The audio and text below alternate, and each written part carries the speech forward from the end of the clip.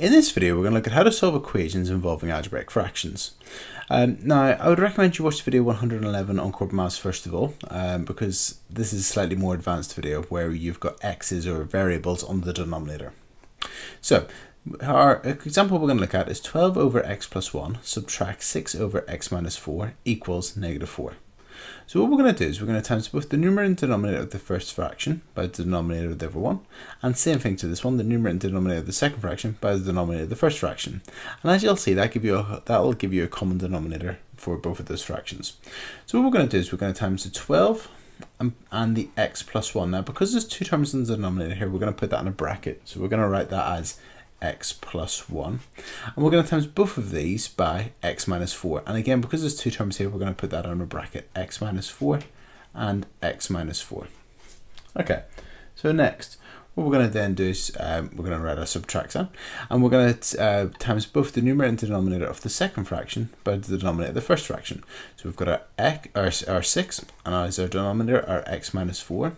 Because there's two terms in the denominator here, x minus 4, I'm going to put that in a bracket like before. And we're going to times both of these by our x plus 1. And because remember x plus 1 is two terms, we'll put that in a bracket. So x plus 1 on the top and our x plus 1 on the bottom. And all of that will still equal negative 4.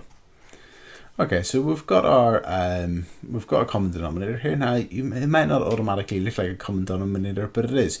We've got our x plus 1 times by x minus 4, and we've got our x plus 1 times our x minus 4. Now they're written the other way around. We could switch those around, and that'll be very, very clear that it's a common denominator.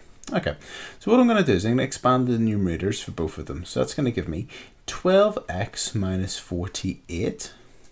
And what I'm going to do is I'm going to keep the denominator in brackets just for the moment. So I'm going to keep that as x plus 1 bracket x minus 4. And for the other fraction, I'm going to times both the, I'm going to multiply the bracket, so it would give me 6x plus 6 over, what I'm going to do is I'm just going to switch these two brackets around, the x minus 4 and the x plus 1, so it'll just be x plus 1, x minus 4. And again, now it'll sort of, it looks more clear that they've got a common denominator, and that equals negative 4.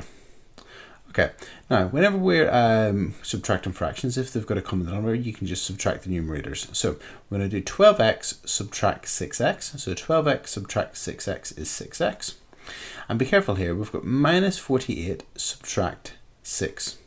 If that was a negative there, you'd need to be careful because it would be minus 48 subtract minus 6, but it's not, it's just minus 48 subtract 6. Now minus 48 subtract 6 would be minus 54. And that's all over x plus 1 x minus 4, and that equals negative 4. Okay, so what we've done there is just we've taken away the numerators. Now what I'm going to do is I'm going to bring out, I don't really like the fact it's got x plus 1 x minus 4 on the denominator here. What I'm going to do is I'm going to times both sides here by x plus 1 x minus 4. Okay, so I'm going to multiply the left hand side by that and the right hand side by that. Now I'm timesing the left hand side by x plus 1 x minus 4 to get rid of it on the denominator. So I'm just going to be left with 6x minus 54. And on the other side, well, I'm going to have minus 4, but I'm timesing it by this whole expression. So it's going to be bracket x plus 1 x minus 4.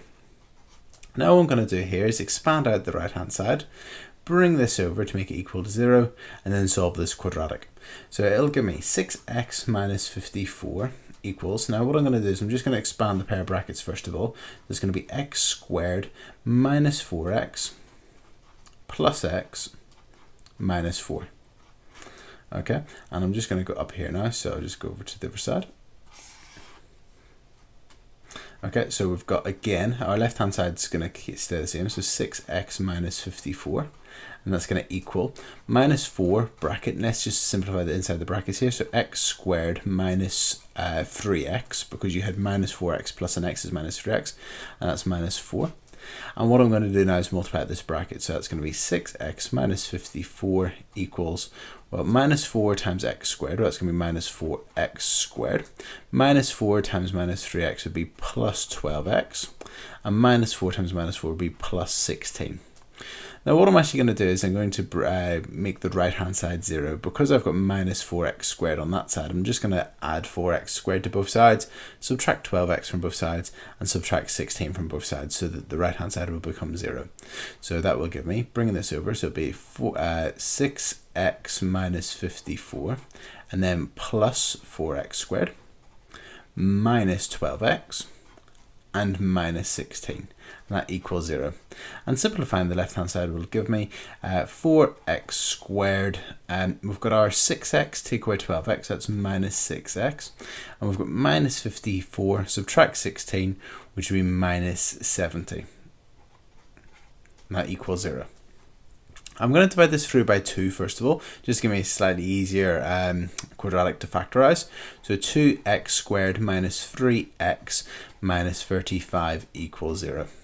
So bracket, bracket, bracket, bracket equals 0. We know it's going to be 2x and x inside the brackets, and let's think what it's going to be then in terms of the numbers. So they're going to times together to be minus 35, and we need to make it so that it's got minus 3x in the middle. What I'm going to do is I'm going to put the 5 on the right hand side and the 7 on the left hand side. The reason I've done that is because, well, 7 and 5 will times together to be 35.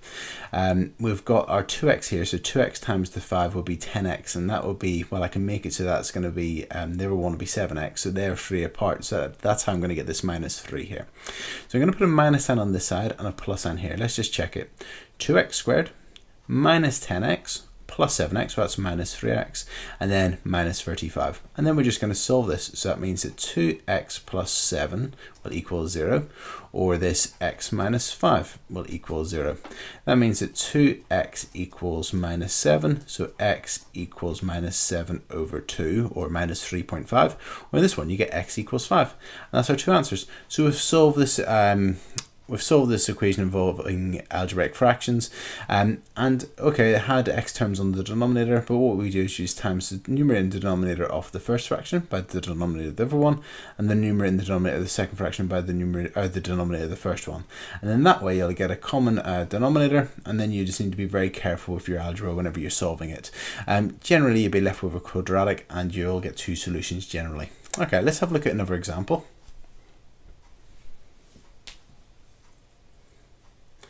Okay, this time it looks very similar to the first one. Now on this one we've actually got x on the numerator as well. So what we're going to do is we're going to times both the numerator and denominator of the first fraction by x minus 2, and we're going to times the numerator and denominator of the second fraction by x plus 3. So the first fraction, well, we're going to have x, and we're going to times it by x minus 2, so let's put that in brackets, x minus 2, and it's going to be over, well again, the denominator is x plus 3, we're going to put that in a bracket because there's 2 terms, and then bracket x minus 2. And we're adding this time, and then we've got 7, and we're going to times that by x plus 3. We're going to put that in a bracket, and again we've got x minus 2, so we'll put that in a bracket, so x minus 2 because there's 2 terms, and we're timing that by x plus 3. So what we've done there is, just to recap, we've times both the top and the bottom of this fraction by x minus 2, and we've times top and bottom of this fraction by x plus 3, and that equals 3. Okay, so let's expand out the top line. So it's going to be x squared minus 2x, and on the denominator it'll be x plus 3, x minus 2. And on the other fraction, we're going to get 7x plus 21, multiplying out the bracket. And we'll switch these around, so it'll be x plus 3, bracket x minus 2, and that all equals 3. Okay, now what we're going to do is, now we've got a common denominator, we can simply, this time we're adding the numerators, so we're just going to get, from the top line, we're going to get x squared. Now we had minus 2x plus 7x, so that'll be plus 5x, and then we've just got plus 21, so plus 21. And then the denominator will be our x plus 3 and bracket x minus 2, and that all equals 3. So remember, whenever you're adding fractions, if they've got the same denominator, you can just add the numerators. And then what we're going to do is we're going to times both sides by our x plus 3, x minus 2. That'll remove it from the left-hand side of the denominator, and it'll bring it up to the numerator, or bring it up here on the right-hand side. So we're going to get x squared plus 5x plus 21 equals 3 bracket x plus 3, x minus 2.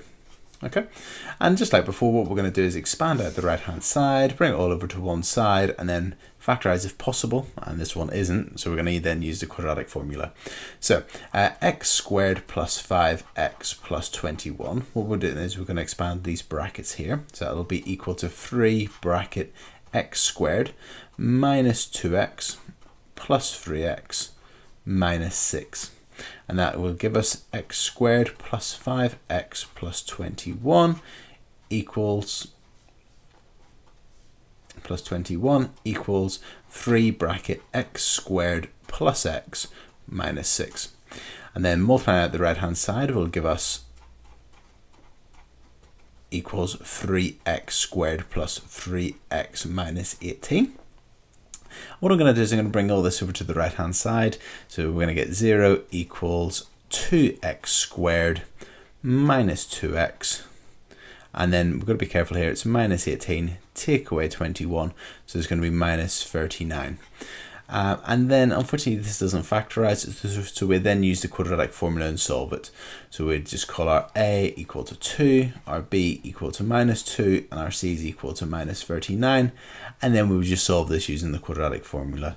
And I'm not going to do it, and I'll let you have some practice of that, but the answers are, whenever you solve that, get that x is equal to minus 3.94 or x equal to 4.94 to 2 decimal places. And that's it. So they're very similar. The main thing is that whenever you're solving these, that you give them a common denominator, and that you keep, if there's more than one term, you put it in a bracket, and you're being very careful with your algebra throughout.